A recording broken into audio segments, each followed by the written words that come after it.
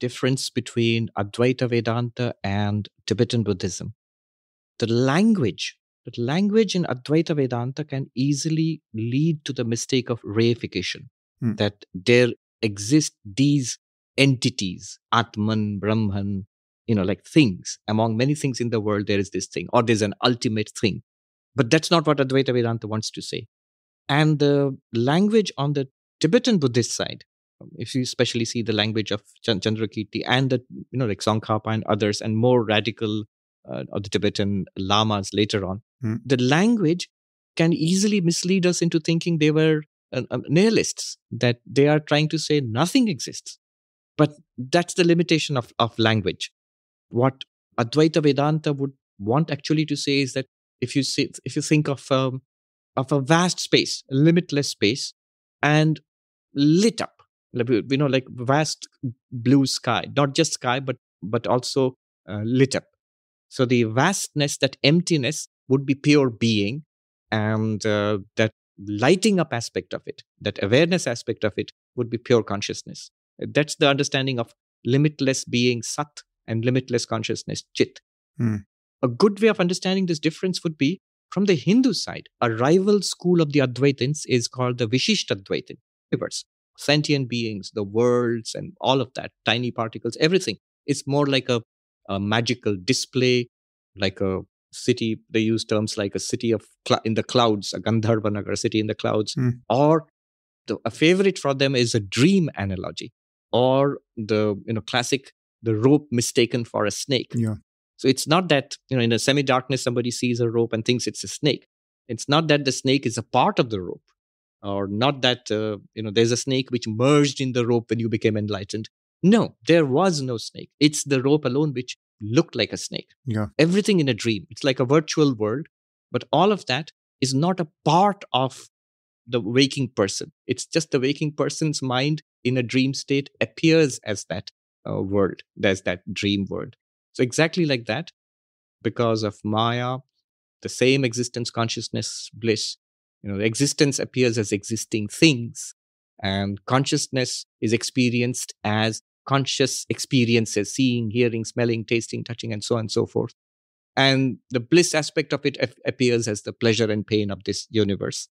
But yeah, so it is the inner reality of this universe, you might say, or our own inner reality.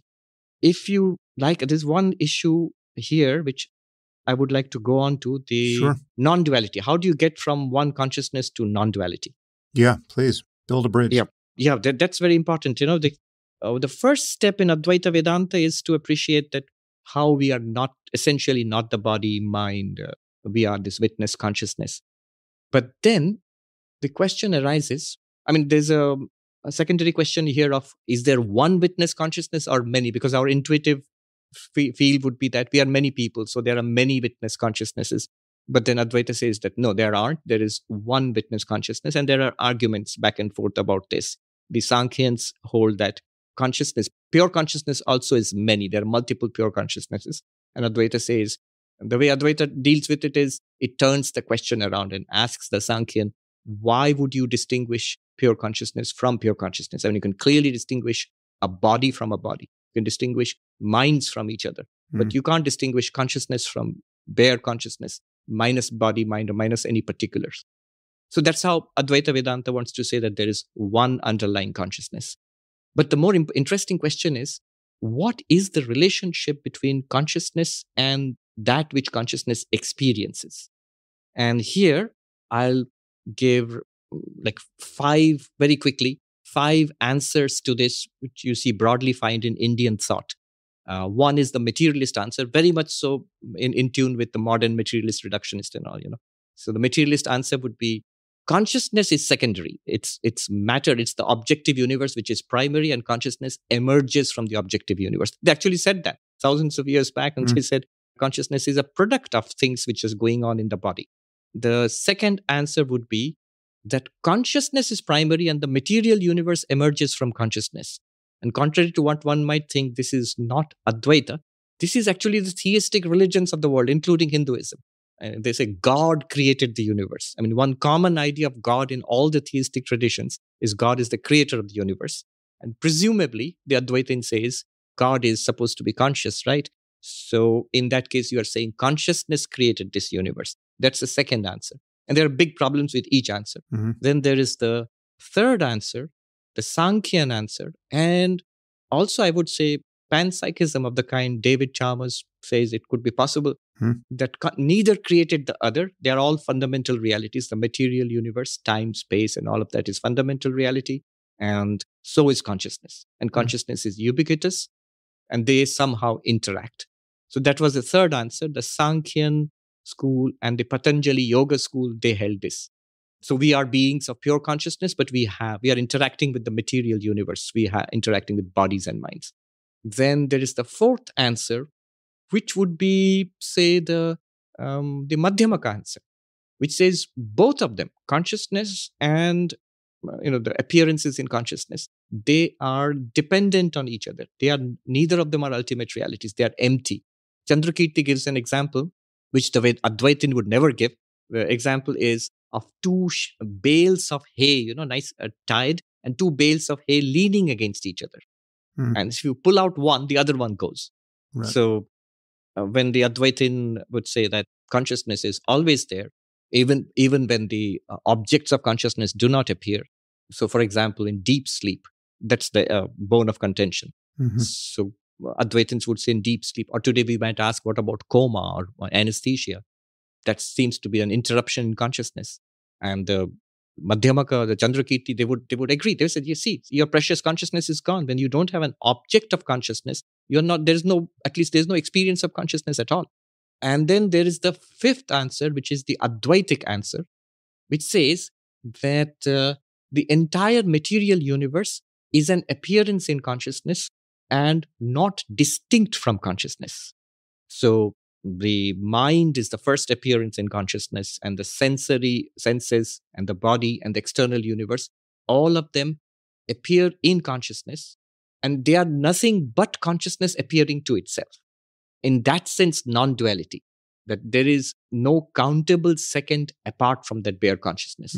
And yet, even after this understanding, the world goes on exactly as it is. What is the nature of this one unlimited pure being? The Advaitin would say exactly what you're experiencing now. This is that one pure being, unlimited awareness, existence. So this is how the Advaitins establish this non-duality of being or consciousness. They take them interchangeably, pure being and pure awareness. I think this has the advantage, multiple advantages. One is, this is a pretty good way of, phenomenologically describing in a deep way what is our experience right now. Second, it does not run counter to science. It allows for scientific thought and understanding and discovery. I mean, one good question is sometimes that, so if everything is in consciousness, then how do things exist apart from consciousness? So here Advaita Vedanta makes a clear distinction between consciousness and knowing. That's why the distinction between consciousness and mind is important. Would you like me to go into this a little bit? Sure. I think I should just say where my own intuitions run here, because I think it sounded like you landed on this distinction in the end. I think that final variant, the Advaitic one, the fifth one, as a matter of phenomenology, makes perfect sense. I think you can be agnostic with respect to the metaphysics. You cannot make any claims about how consciousness relates to the physical universe or even the physical brain. You can be uncertain as to at what point it arises in nature, or whether it does arise, or how it relates to the physics of things. But you can recognize that as a matter of experience, there is only consciousness and its modifications, right? And even your experience of being whatever you're calling the physical world and your physical body in that physical world, all of that is appearing to you as a modification of consciousness. And that's the only option, whatever the metaphysics. And so for me, just as an intellectual matter, I tend to just bracket all questions of a third-person view of consciousness for a kind of a separate discussion. And I think we're genuine, as a matter of science, we're genuinely uncertain about all of that. You mentioned David Chalmers. I think the hard problem of consciousness is truly hard and still with us. But as a matter of experience, everything we're saying about the illusoriness of the self and the nature of emptiness and its recognizability and its availability even in ordinary states of consciousness, all of that, I think, is empirically, phenomenologically true, and we can bracket the metaphysics and the third person aspects to this. I would agree with you. We have this very senior member of the Vedanta Society here, an empty room. At which point have we stepped outside consciousness? And is it at all possible to step outside consciousness? You can't. So that's what it means. I mean, here there's a very important distinction between consciousness and mind. So what Advaita would say is that it's quite possible that everything is in consciousness, but then it neatly divides into something which is known and a vast unknown. So to know things, even if everything is within consciousness, to know something, you need to deploy instruments of knowledge like senses and science and whatever way we all know things. Otherwise, although everything is in consciousness, it would appear as a blank unknown. So that's where I think that's what makes science or Advaita compatible with the scientific search, and it would not come into contradiction at any point.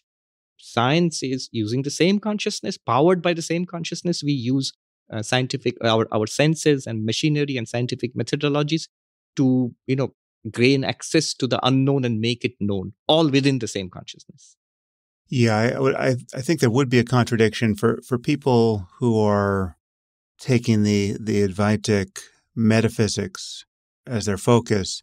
There's a potential contradiction to take one possible scientific solution to the hard problem, or at least a solution to the question of what is the status of consciousness, whether this can be intuitively satisfying or not.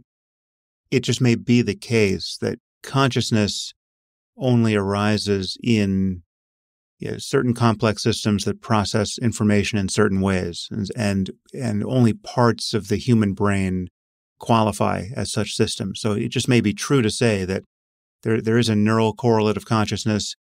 We don't fully understand it yet, but it's not the whole brain. It's just parts of the brain in certain states that produce everything we're talking about, the physical substrate for everything we're talking about subjectively. And this has certain implications. One, it might have the implication that you could do this in other systems because it really is just a matter of the functional integration and information processing of these systems. It's not a matter of it being in a computer made of meat. So we could build conscious computers, and we may in fact do that. And it also suggests that when people die, consciousness really is extinguished, right? So there is a hierarchy where the physical materialist reality governs the subjective conscious reality in ways that are counterintuitive, but just may in fact be real. And so when you're dead, you're really dead, and any expectation of future lives makes no sense on that account. Although I would say there's a section in Waking Up where I discuss the views of this philosopher Tom Clark, which give a kind of materialist picture of rebirth, essentially, that is pretty interesting. I will leave that aside for a moment. But in any case, there's a possible contradiction there, but I don't see any contradiction if you emphasize the phenomenological empirical side, which is this is what first-person experience is like if you pay sufficient attention to it. And in fact, there it brings experience into closer conformity with what we have every reason to believe scientifically about the nature of mind and its relationship to the brain. I mean, for instance, there's no way to make sense of the ego in neurophysiological terms. I mean, it's just there's no place in the brain where you can detect the existence of an ego, nor would it be plausible for there to be an unchanging self in the middle of the brain in any way, given what the brain is doing and given how its states change. So, yeah, I mean, that's where I tend to leave it. It's not that those other questions are uninteresting. I just think they're currently unresolvable. And and yet the important part of, suffering and the end of suffering, and cutting through the illusions that keep us on the suffering side of that continuum, that can be solved, and it can be solved very directly. Yes, I personally think that the hard problem of consciousness is very significant. But having said that, my personal attitude to this whole question of science and Advaita or Buddhism is, to be fairly relaxed about it, in the sense of know the systems very well, but don't hold on to the systems too tightly, and keep Mm. an open eye for developments, and be comfortable with ready to change. Sometimes from our side, the Vedantic side, or from spiritual seekers, we have this question that these systems are complete in themselves. They are ancient systems, Advaita or Tibetan Buddhism, and they have arguably taken thousands of people over the centuries to moksha or nirvana or enlightenment. So why do we need to have a discussion about science at all in these realms? And I say that it's good to have a discussion about science, because first of all, my sense of the people who were pioneers in these systems, all the way down back to the Buddha, or Adi Shankara and other the Vedic rishis, the kind of minds I see in their writings and their teachings, they would be interested. They would be very interested in Hmm. developments in science. The second is, like it or not, we live in a world of science, and we have been brought up to think from a school days in a sort of generally scientific framework. I don't think one can reasonably, or one even ought to, leave out science and scientific thinking, even in one's spiritual pursuit. Yeah. You can engage the phenomenological side very much in the spirit of science. I mean, really what we're suggesting is a methodology by which one can confirm various hypotheses. And it's never a matter of taking any of these claims on faith. It's just a matter of being, if there's a modicum of faith here, it's just the faith that you individually can look into it for yourself, that you're not cursed in some kind of unique, outer darkness where these facts, if they exist to be seen, are unavailable to you, right? It's like, can you notice, and, like the claim, to take a very simple claim, thoughts are impermanent. Thoughts arise and then they pass away, right? And emotions are impermanent. An emotion like anger appears, but then it eventually fades away. This is an empirical claim about the nature of subjectivity, and it's a universal claim. It's a claim I'm making not just about myself, but about any listener. But a listener looking into this for the first time can say, well, is that true? I don't need to take that on faith. Let me see. And those are facts that about a person's mind that are there to be seen. And, really the only thing to take on faith is that it's not a complete waste of time to look. If you want to know more about what it's like to be you, it makes sense to pay more attention. That really is the only necessary starting point for this kind of inquiry. Right. In Advaita Vedanta, one of the prerequisites for being a student is Shraddha. So, Shraddha is a Sanskrit Mm. word which can be translated as faith. And immediately people say, oh, here too you need faith. But didn't you say that it's the path of devotional religion, which is faith based, and here you don't need faith?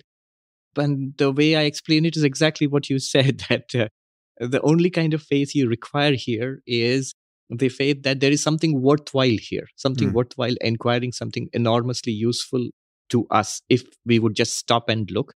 And at no point are you asked to take anything on just as belief, as unverifiable or a belief. In fact, Advaita Vedanta insists that at every step we must stop and see whether I understand it correctly, and also check that whether it seems real to me, whether it is a lived fact.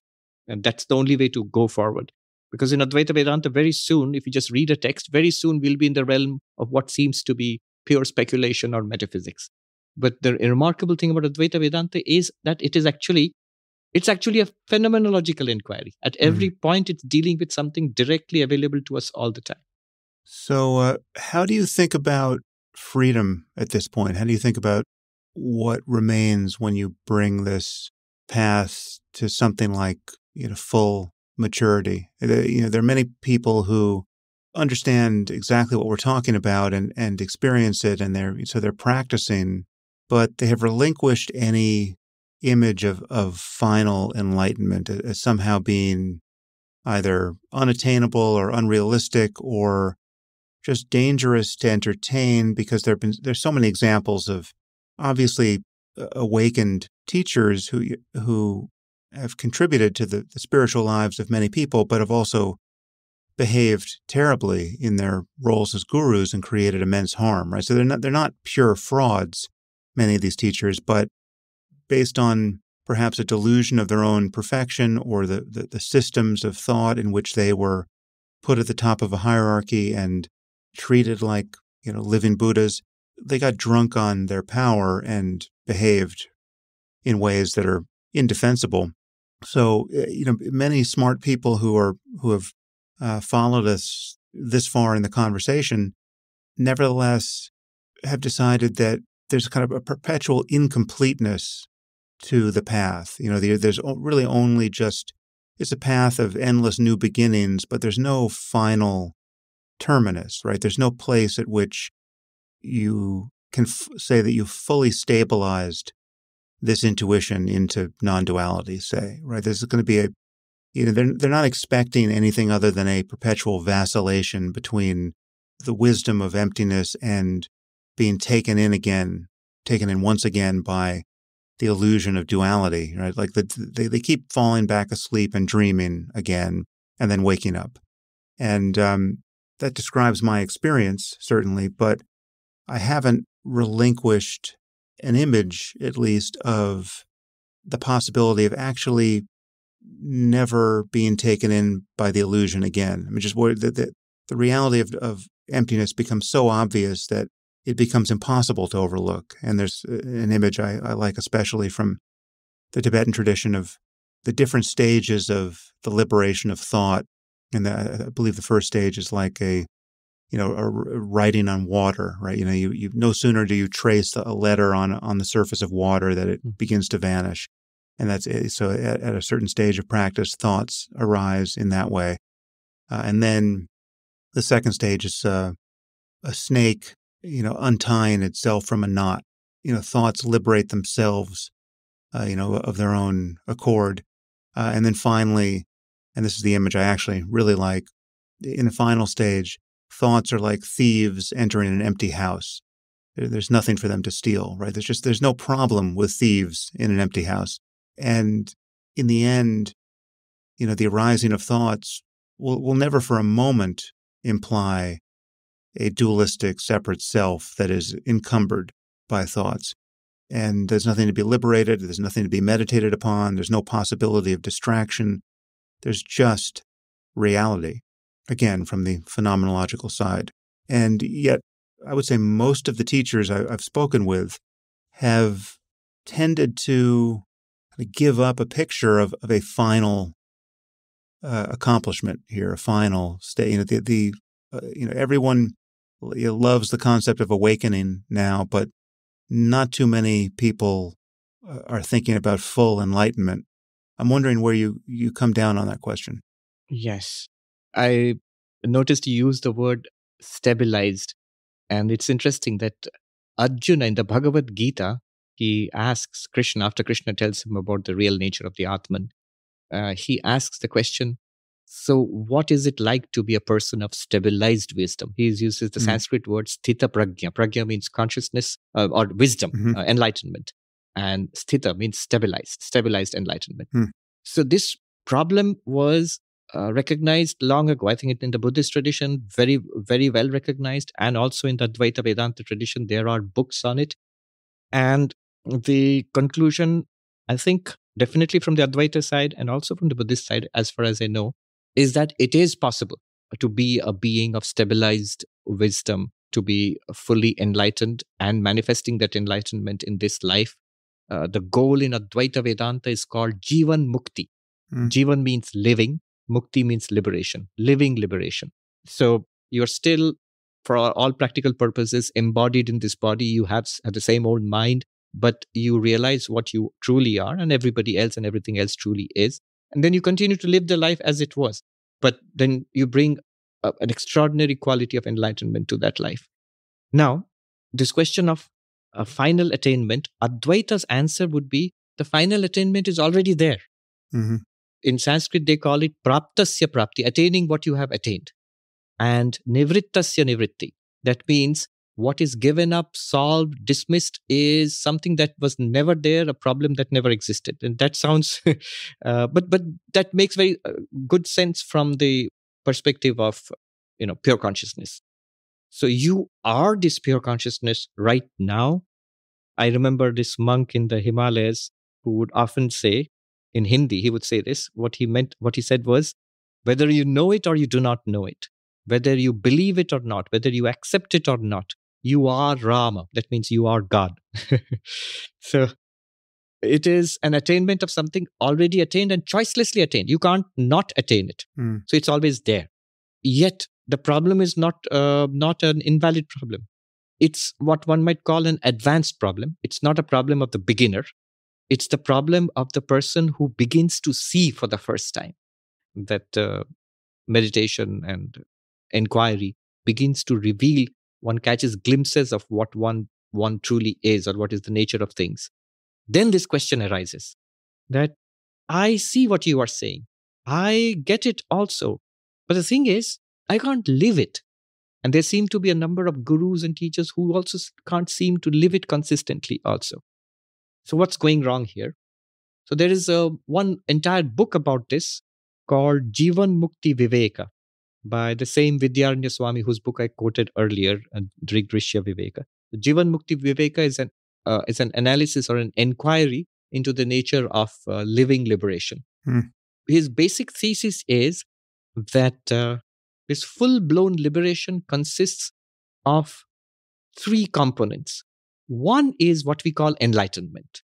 In Sanskrit, tattva jnana, knowledge of reality or realization of the reality. This is what we call, what persons might say that, I've seen it, or I get it, it's clear to me. So that's only one component of the requirement. So you are enlightened if you see that. But there are two more components. The next component is called vasanakshaya, purification of mind. Literally, it means destructions of past impression or purification of past impressions. And the third component is manonasha. It's literally, it means destruction of the mind, which is ominous, but all it means is the ability to plunge the mind into deep meditation. A very thorough, advanced training in meditation, in samadhi, basically. So, according to this text, full liberation, full-blown liberation, living it in this life would have these three components. One is, of course, you must know the truth that I am Atman, Brahman, or I'm pure consciousness. That's the real nature of myself and everything else also. So this becomes a vivid, clear realization beyond doubt, an absolute clarity about this. Then the second one would be impurities. The impure mind must be converted into a pure mind. This impure mind is the result of conditioning in this life, and if you believe in past lives, in multiple lifetimes. And how do you do this? This requires the hard work, the drudgery of a determined ethical life, trying to manifest this enlightenment, realization through a moral life, a strictly moral life. And the third one is training in meditation so that you don't get swept up. The mind doesn't get swept away again and again. You can focus on the reality and stay there, stay with it in samadhi. When one has all three developed, that's full-blown enlightenment. And such a person would not slip morally, would not commit ethical blunders. Now, one point he makes is, here this idea of a progressive path and direct realization. He says, those who have been on a progressive path, and he calls it kritopasti, who have performed the entire course of spiritual practices. For them, when enlightenment comes, it's full-blown enlightenment, it's full-blown liberation, because the basic groundwork has already been done.